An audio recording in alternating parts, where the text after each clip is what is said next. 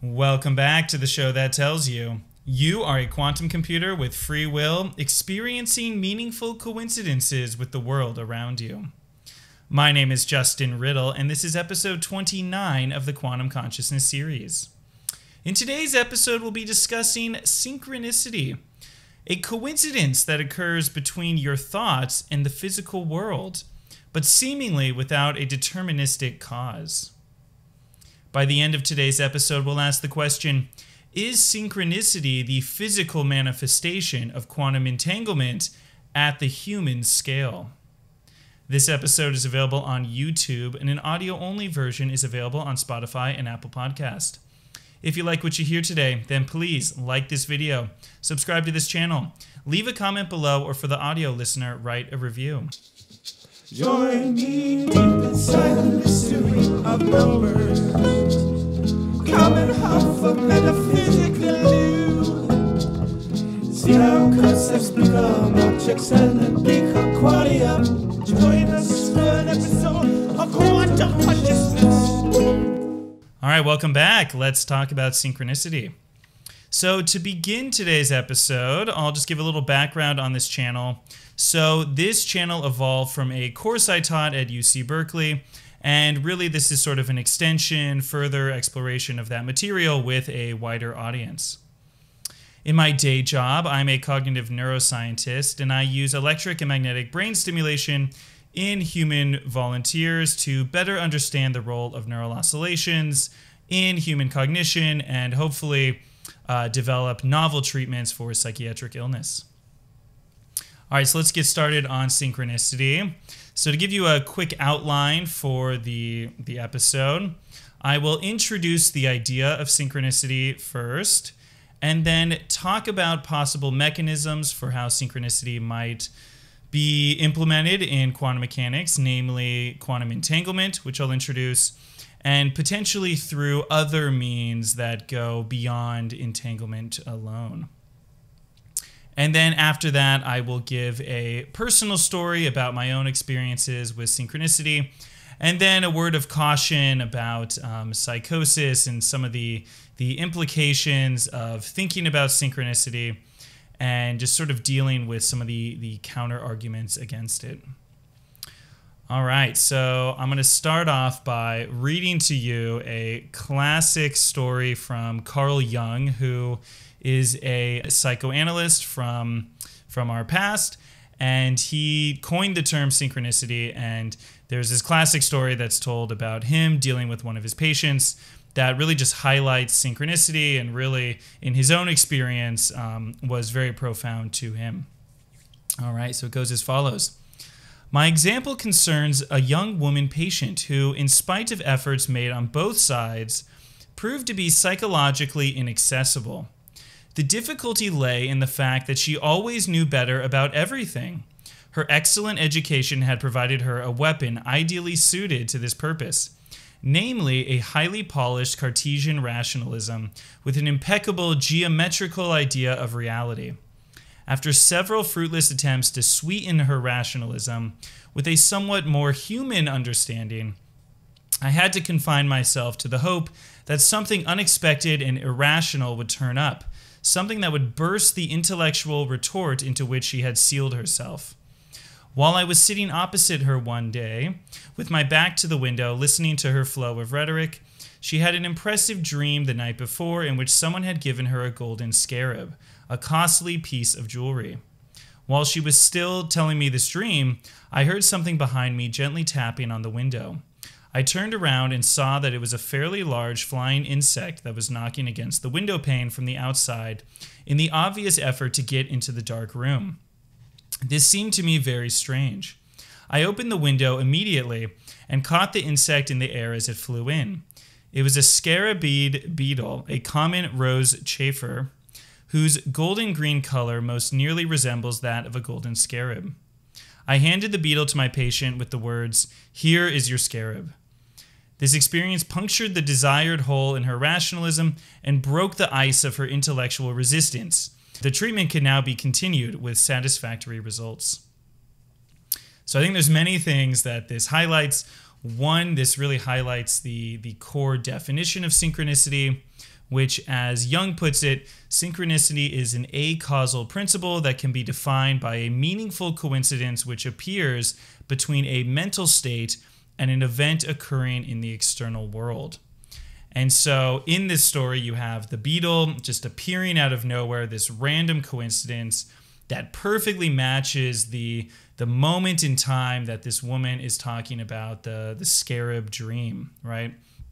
But I think what's most important here is that there's something deeply meaningful occurring where this was exactly what this woman needed to be able to sort of break through this hyper-rationality, which was preventing her from kind of opening up with her therapist here, Carl Jung, in order to more fully explore her psyche and to just kind of tap into these human aspects of reality, as Jung puts it. And being a scientist, I experience these types of people very commonly in my job, right? So just like Jung is describing this woman who's super hyper-rational, all the time in academia and in science, there's these people that just have this idea that everything needs to be deterministic and hyper-rational in this very structured, simple way. And they're just very closed off to any sort of experience or any sort of explanation that goes beyond just this very deterministic, causal, physicalist framing of everything, where everything in the brain is electricity and chemicals and just this complex pattern of activity, and everything is just emergent, you know. There is no inherent meaning. There is nothing deeper going on. It's just sort of this fun game of our lives where, you know, there is nothing really inherently meaningful, and you're just along for the ride.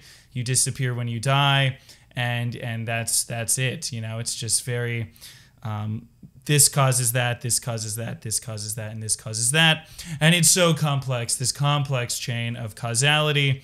And then we sort of emerge from that on some level, right?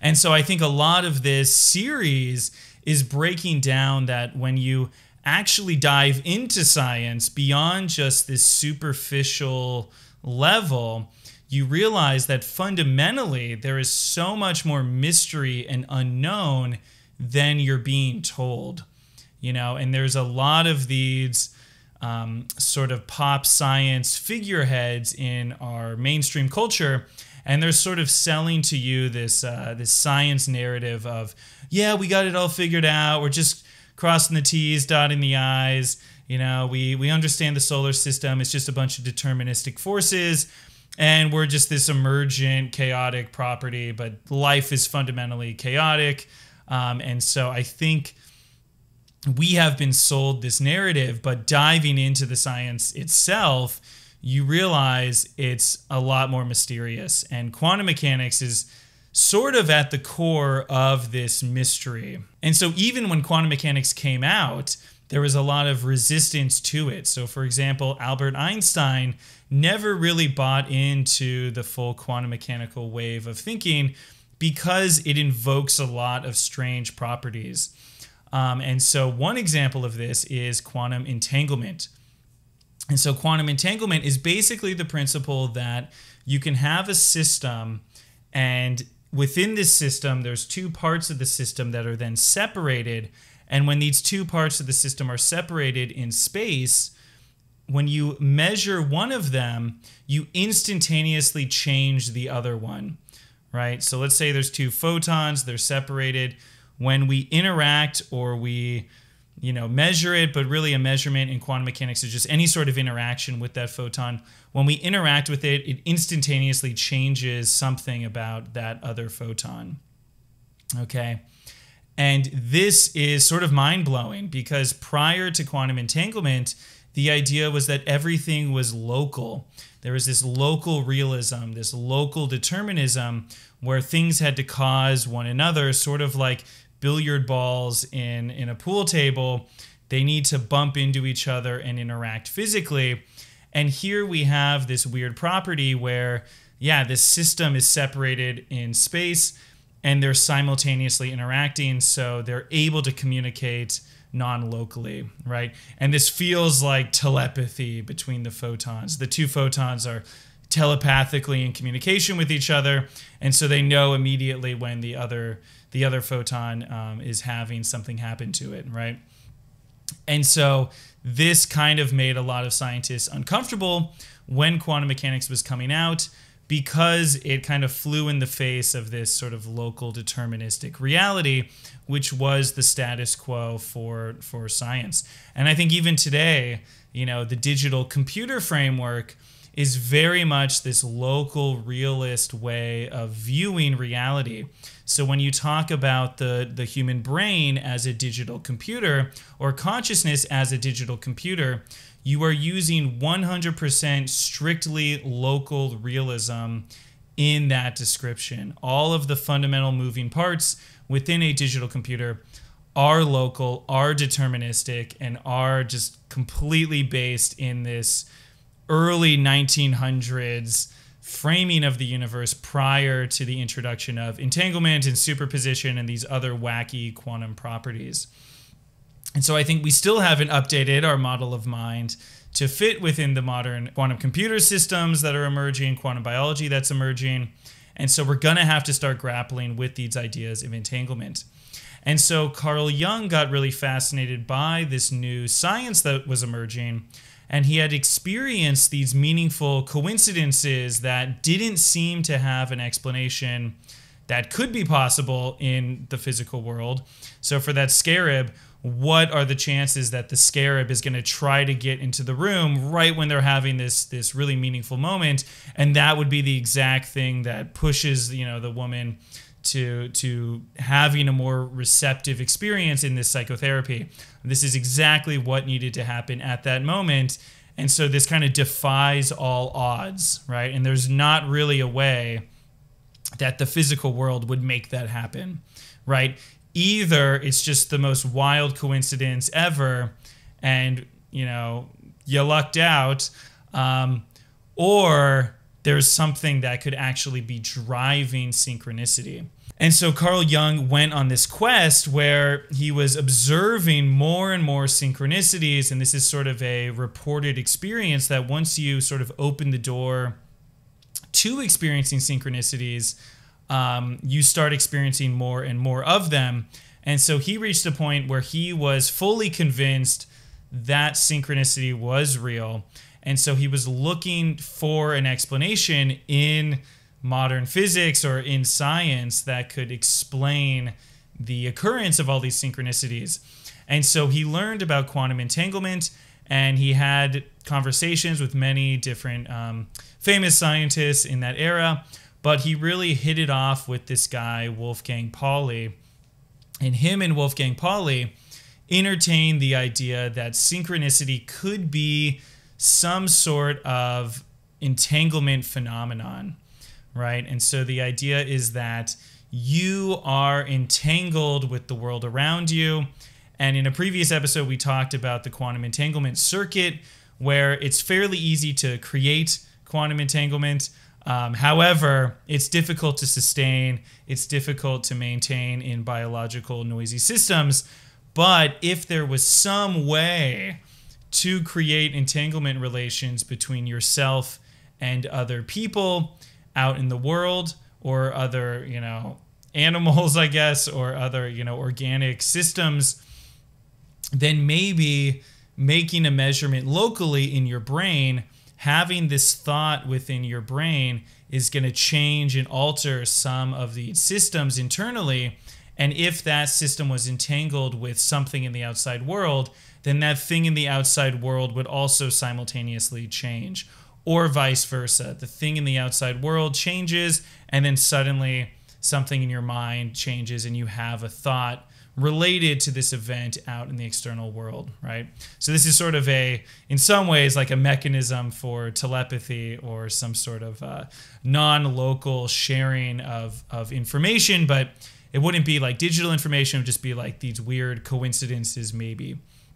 So under this quantum entanglement model of synchronicity, entanglement or the quantum information that's shared instantaneously has the experience of being a coincidence.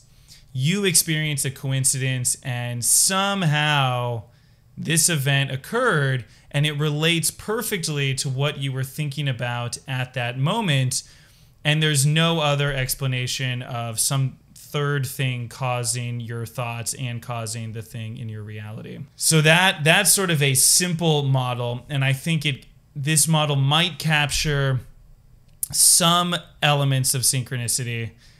And so I'm going to talk about a couple simpler forms of synchronicity. So a simple form of synchronicity might be you think of a person and then they call you, right?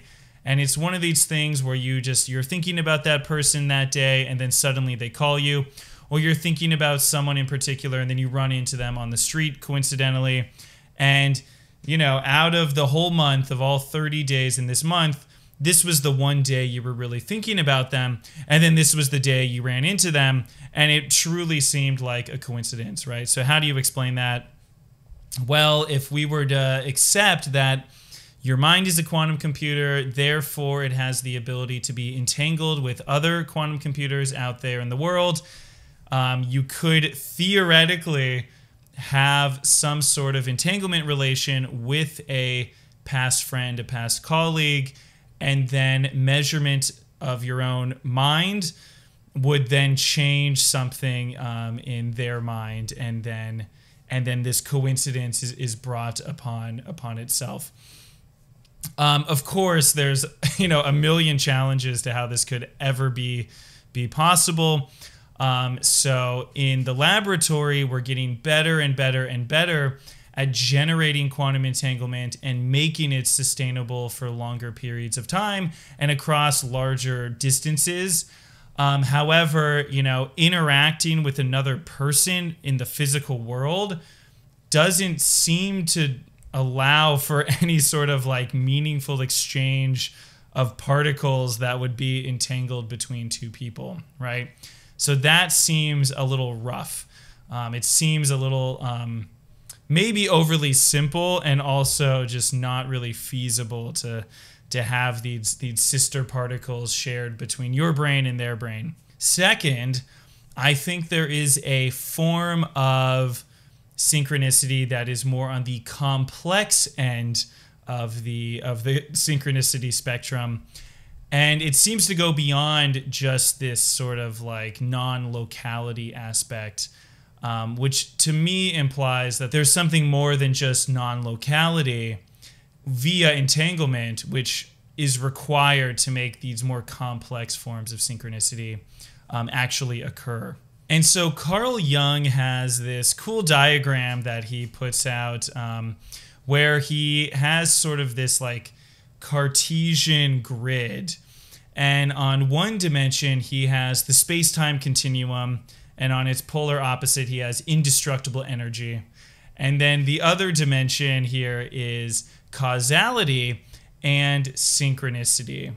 And so Jung was kind of viewing his metaphysics as having this local, causal, deterministic structure. And then in addition, the opposite of local causality was this synchronicity. And he viewed this as an acausal sort of connecting principle, this force that unifies things via meaning itself, right? And so I think this is really key, because when we think about entanglement, it feels very just simple causality, right? You have two particles, you separate them. Yes, they're interacting non-locally. Yes, there's some, time dilation, some ignoring of time causal structure here. So a bit of timelessness, a bit of non-locality, but it still kind of feels like a one-to-one causal interaction. It just is a causal interaction that defies locality, right? So in a way, traditional forms of entanglement don't really seem that special, and they don't really seem to capture the essence of what Jung is looking for, where synchronicity is more of a meaningful push or a meaningful connection. So what then is the driving force of synchronicity if it's not just some sort of entanglement? And I think something that could be really interesting to sort of pull into this conversation is Roger Penrose's idea of non-computation.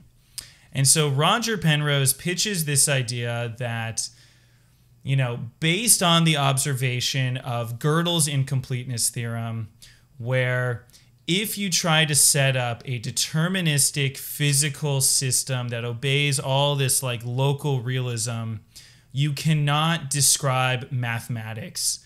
Human understanding of mathematics actually defies simple physicalist framings of the world. You actually cannot use simple physical, like first order logic, if this, then that, this is true, that is false. This sort of like digital framing of reality is insufficient to capture human mathematical understanding.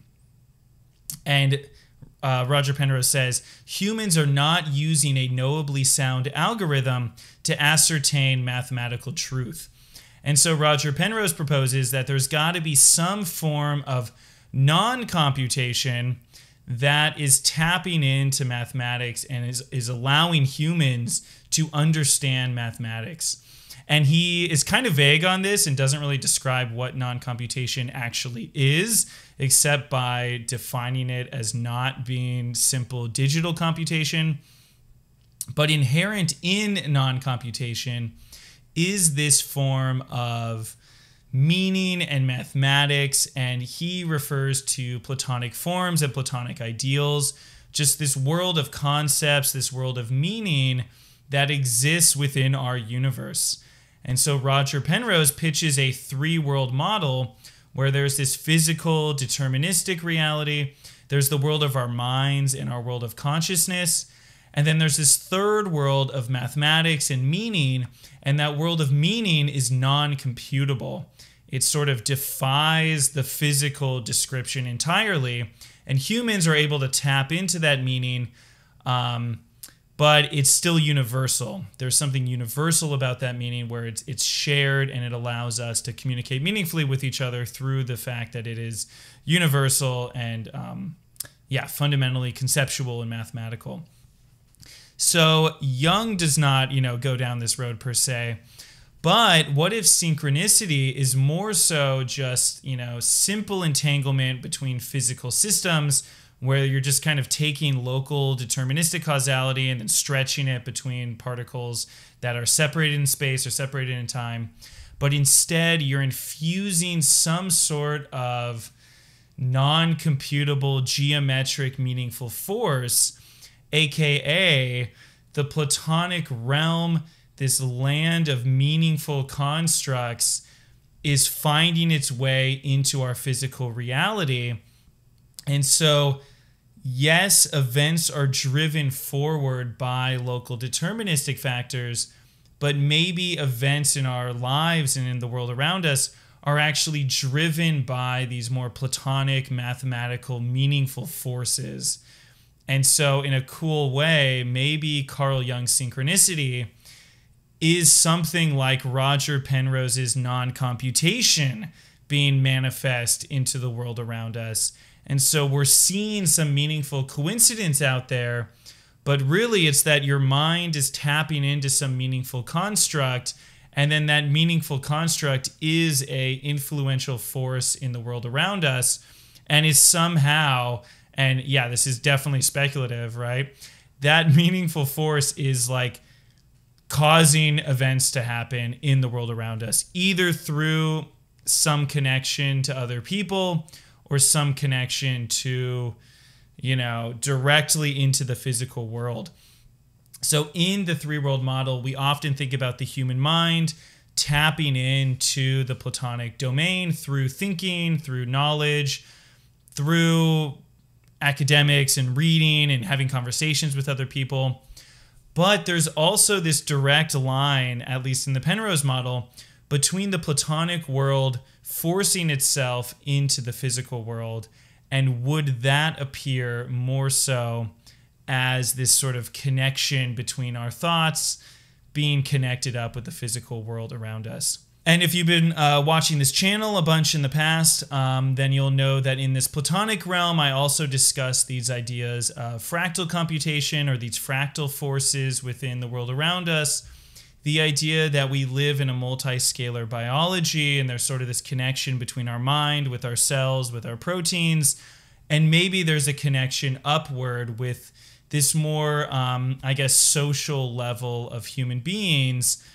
And so through these meaningful constructs mapped into the sort of fractal nature of our biological system, this could also be another way that we're sort of seeing, hey, my thoughts are here, but they go up and then down the fractal and they end up somewhere else in the world around me. And so then there's this connection that's formed meaningfully between me and the world around me via some sort of resonance or computation, within these multi-scales of reality. All right, so now I'm going to talk about sort of why synchronicity is in this world, according to me, and this is purely speculation and sort of taps into a bit of meaning and personal experience, but it's one of those things where only you can experience synchronicity, and everyone around you will always tell you that it's a coincidence. And you can't really convince anyone else that synchronicity is real. They really just have to experience it for themselves. And I think if you're open-minded, you can go have a synchronistic experience, and you can be hyper-rational, hyper-scientific, and you can push, it so that you don't believe it until you've seen your own evidence of it. And I totally encourage you to not take anything at face value, but to not believe it until you see it, right? So just to tell you a story about myself, and this is sort of a bizarre synchronicity, but I feel like it taps into maybe the deepest level of meaning that I have come across in my life, and it seems to just be really core to my own experience. And it's also just so weird, and it's like hard to believe that this is even possible. So here it goes. So when I was young, I lived in this apartment complex, and our apartment of my family was apartment number 343.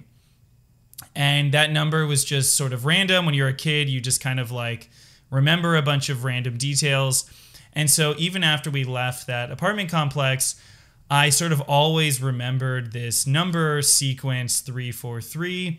And it just sort of like didn't really mean anything per se, but it was just like, a number that would come to mind. And so I would, use it in, if I had to say what a number I liked was, I would say 34 or 343. And it would find its way into my usernames and stuff like this, right?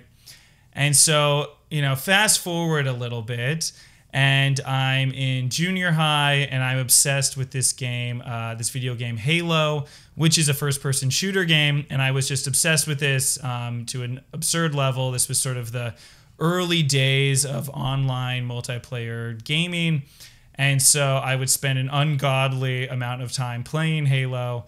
And it doesn't really relate to the story, except that Halo was made by this company Bungie, and Bungie got sold and they got bought out.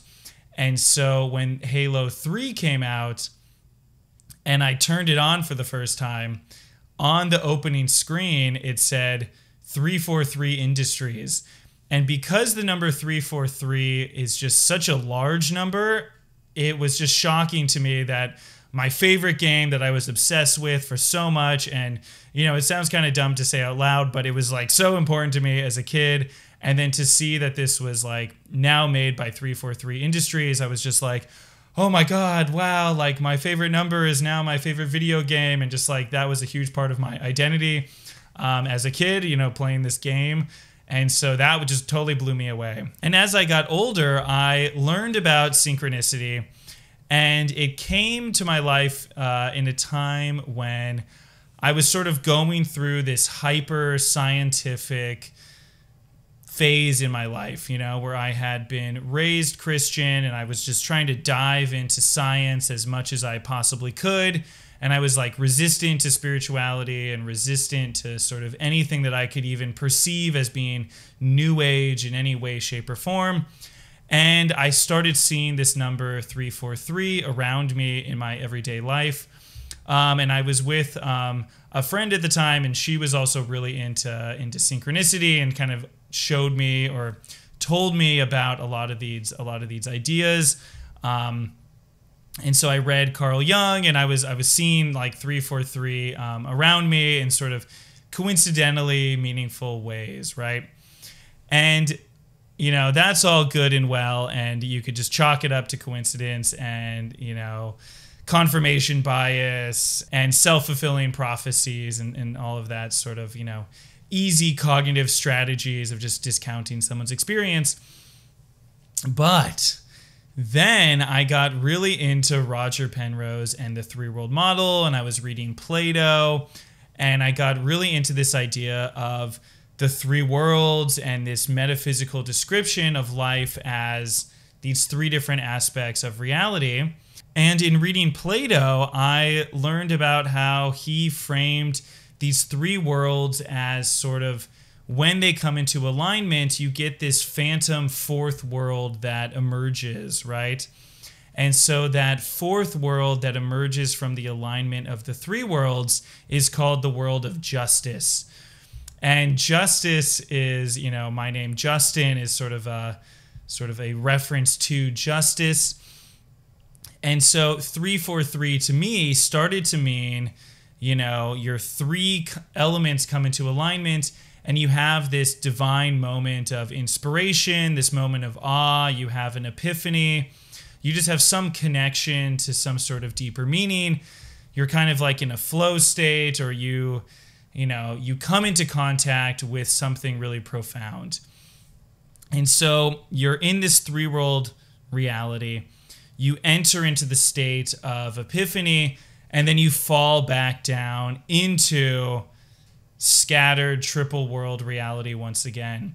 And so 343 to me represented this sort of moment of epiphany, this moment of awe, this moment of inspiration, right? It's like when things come together.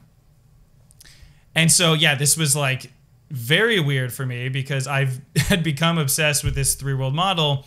And then suddenly my synchronicity number from when I'm a little kid, you know, having coincidences with video games, suddenly is now related to, you know, sort of my metaphysical reality of how I conceptualize myself and the universe, you know, itself. And then I Googled 343. And sure enough, you can Google it and you'll find that this is an angelic number. And 343 was thought to be like the number of the Archangel Michael. And it means like literally the same thing, that we live in this, you know, trialistic reality. And then you get a message from God when those three worlds come into alignment and you enter that fourth state of justice. And then you fall back into the chaos of the three worlds. And what's also kind of synchronistic there is that my middle name is Michael, meaning the messenger. So I just feel like there was just this moment this week where all these kind of pieces came together, and it just really solidified to me, like, you know, I want to be a messenger in my life. I want to, you know, speak to people and talk with people. And I'm seeking justice. I'm seeking this deeper knowledge. And my last name sort of representing the mystery, the riddle of the universe. And there was just sort of this like alignment of who I am, the coincidence of my name, the coincidence of just, you know, my first, middle, last name, sort of lining up with a lot of, you know, what drives me and what is related to my core passion. And then this random number from my childhood being a part of like historical angelic numbers and just kind of being a part of numerology itself. and then me coming into the framing of this number through my reading, and then learning that is like actually a part of what people have been thinking about this number as representing. So anyways, sort of a long ramble and a bit revealing, to be honest, but I hope this means something to you. And I think it is really hard to sort of come out, and talk about these experiences because they are really personal and weird and just kind of random. But for me, it was a really good sign, or like a source of meaningful connection with the world around me, where it's easy just to get swept away with the concept that nothing matters, that there's no point of us being here. And to me, it just gives me a lot of hope, and it gives me a lot of, restored, I guess, faith in reality around me, and that there's something going on here that's worth, thinking about, worth interacting with other people about. And Carl Jung talks about synchronicity as a very profound source of spirituality and of meaning and of deeper connection to the world around you. So if that's something that you are craving out there, I think, go read Carl Jung's book on synchronicity. I'll reference a couple books at the end of this episode, but it really is a transformative sort of way of diving into this. And this is really just kind of scratching the surface of personal experiences that I have had that in my own experience have proven to me that this is worth thinking about, and that it really couldn't be explained by some dumb coincidence. And so, I'm not going to convince you out there that this is real. But for me, I have been convinced. And, I have moments of doubt where I'm like, oh, come on. And then you just realize, or you remember those experiences, and it's just so hard to get around that just being our reality. And so I want to just kind of end with a word of caution. Psychosis is a very real problem, where you sort of lose touch, you lose grounding with yourself, with your identity, with the world around you, and you can really spiral. And so what's I think is interesting here is Carl Jung spent all of his days, or a lot of his days, with psychiatric patients, in particular those suffering from psychosis or schizophrenia. And so, it is just so fascinating that someone who is surrounded by patients experiencing schizophrenia, where in the delusional pathology there, you start seeing meaningful coincidences everywhere. So in a weird way, like synchronicity can be delusional and could be, pathological. And there are cases, and, in my lifetime, I've unfortunately had friends or people I know or acquaintances that have gone into psychotic episodes, and you see this tendency to hyper attribute meaning to things that are not meaningful, to things that really are just coincidences, or really don't have a deeper meaning there. So Carl Jung, even within his profession of seeing all these patients with schizophrenia, in his day job, he still believed in synchronicity and still believed that it was something deeper and meaningful about a reality. And it wasn't just delusional. It wasn't just sort of a soft form of schizotypy. I definitely want to leave you with a word of caution, to not lose yourself in the rabbit hole of YouTube videos out there, to kind of keep your grounding, keep your scientific mind, be skeptical, be radically empirical, take everything with a grain of salt, and really do your due diligence to seek answers and to validate your understanding. But I will encourage you, I truly think there's more to this world than what meets the eye. And synchronicity, for me, has been a profound source of truth and of deeper meaning. So I'll leave you with that, and I will talk to you again very soon.